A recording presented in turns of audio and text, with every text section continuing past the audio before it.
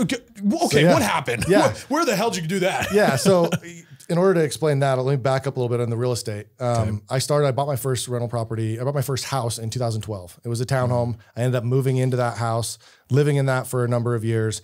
And then over the years, I bought more doors. Right. I bought a fourplex. I bought another townhome, bought a condo. And so I'd experienced what different elements of real estate. Condo, okay, I can know what to expect here. Brand new build, a townhome, higher end townhome, this type of clientele.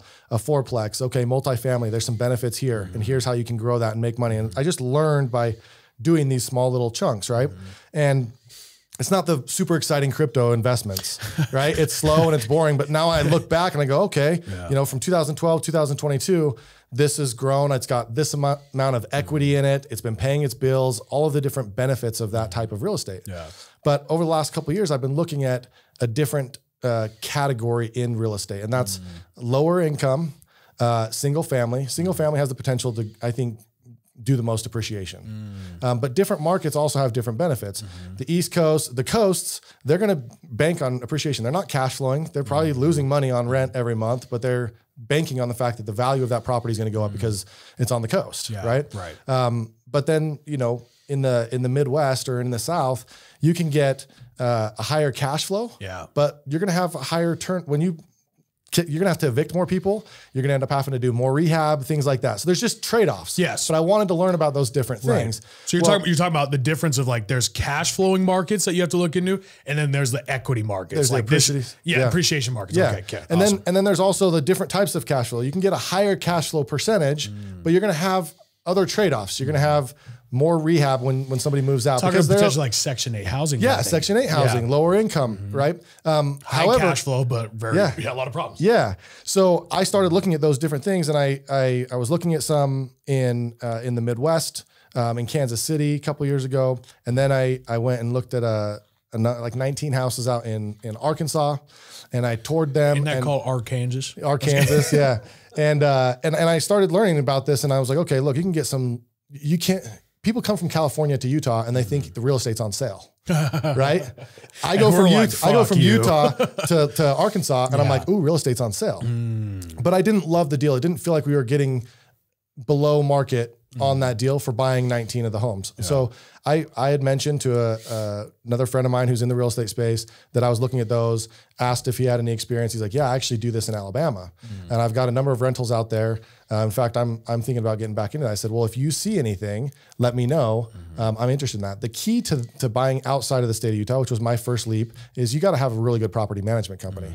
Yes. Especially when you're buying lower income, there's a lot of turnover. You've got to be able to trust them. And that's the key to you having success. Because I don't want to go and manage all of this, and I don't want to deal with all those headaches. And you definitely can't own 60 homes and be responsible for running all of that if you want to do anything else with your life. Now, with single family, it's about the property management company, but with multifamily, you kind of have your own property management inside as like a business, right? You can, yeah. Okay. Yeah, gotcha. You can, depending on how big of the multifamily, right? My fourplex, it doesn't, right? True. Yeah, but it just depends. Okay. And so a couple weeks after I got back from Arkansas, my friend goes, hey, I found a portfolio of 60 houses. Okay. So that's where we're getting into this now. Yeah. So he found an entire portfolio. Yes. Okay. Found an entire portfolio of 60 houses. It was actually 59 houses, and we wanted to have a round number, so we went and bought a 60 and folded it in. But he found this portfolio of 59 homes in Alabama.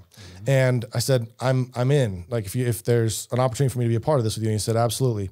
And so we decided we were going to partner on this, put it under contract. We flew out there and we went and toured all 59 houses in one day.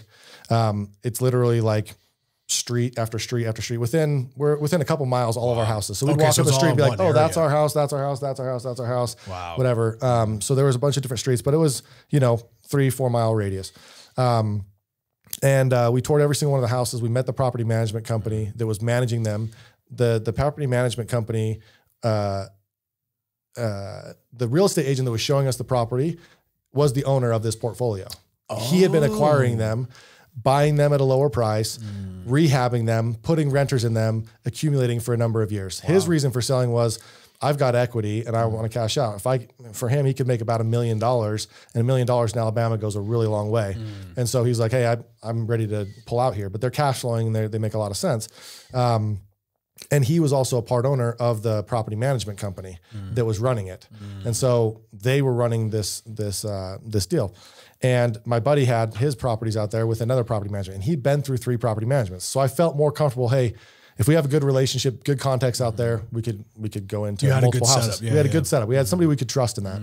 And so the deal made sense. Now we needed to find financing for this. And so you don't want to go get 60 loans. You don't want to be dealing with 60 different mortgages. If you've ever bought a house, you know how big of a pain in the ass it is to go and get a mortgage, right? Yeah. All the different things they request and going through all that. So there is a product out there, there's an opportunity out there. And this is what I think a lot of people are like, how do you do 60?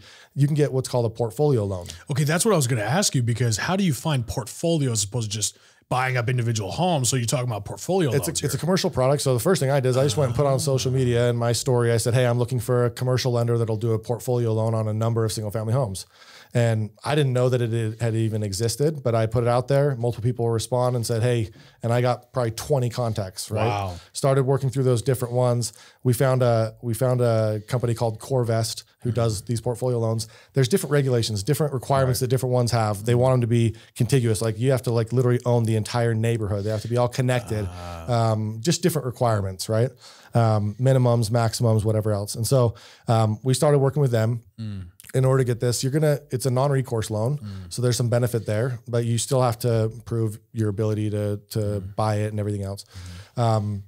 What I brought to the table was my balance sheet and I got us qualified. I did the loan under my name. My buddy had found the deal. So that was kind of our value exchange. That's usually how something happens. There's the funding partner, the working partner. So he had the network. He was able to find it. You provide the financing for it. Like that's very typical, especially real estate, right? Yeah. And then we split the down payment on it. And okay. So what I did is I went and I took 2 of my properties. I had 7 doors. I took 2 of my properties and I sold them. I'd owned one for 3 years. I'd owned one for 8 years. Tons of equity in these with the market we were in. Oh yeah, especially now. I was able to take those 2 doors, 1031 exchange. So take the profits from those, roll it into this, and come out of pocket with about $200,000 more, and go from 2 doors that were cash flowing me about $1,500 a month to 60 doors, which I own 50% of. Right. That's cash flowing me between $8,000 to $12,000 a month.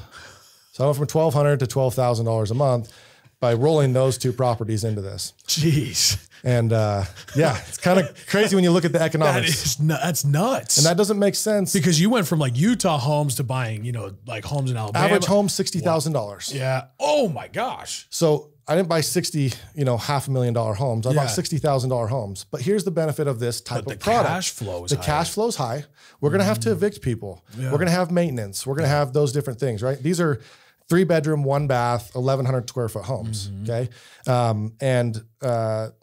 Probably 8 of the 60 are on Section 8. There's some pros and cons to Section 8. You get paid automatically. The government pays it, right? That's true, yeah. The downside is that they come in and they have certain requirements of standards you have to uphold, and they can be really expensive compared to if you're managing them yourself. So we don't have to renew Section 8. We can find different tenants. But the benefit to this is they're higher cash flow.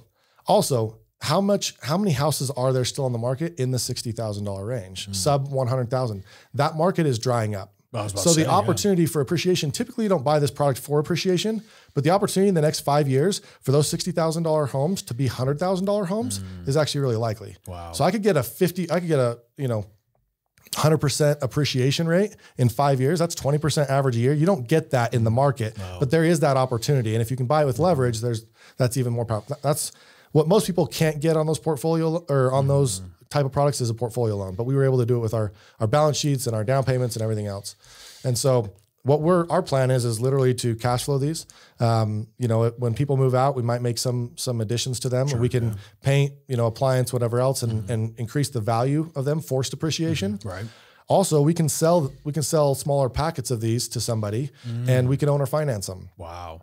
Since we're in at a great cost, we can come in and say, hey, I'll sell it to you for $75,000. You put $25,000 down if you can't get financing, and we'll own or finance that for you. And now we can leverage that. So we have a lot of different options as far as what we can do with that product. Yeah. But I think the most powerful thing to show people is like not buying, I'm all about the different buckets, the moonshots, the different things, but real estate is always going to be one of my low risk in my bucket, value driven investments, because I was able to take 2 doors take the equity from 2 doors that I was patient with, that I just rented and, coupon clip $1,500 a month from, and I was able to roll that, avoid taxes by 1031 exchanging that, come out of pocket with, a couple $100,000 more, but I was able to go from $1,200 a month cash flow to $12,000 a month cash flow.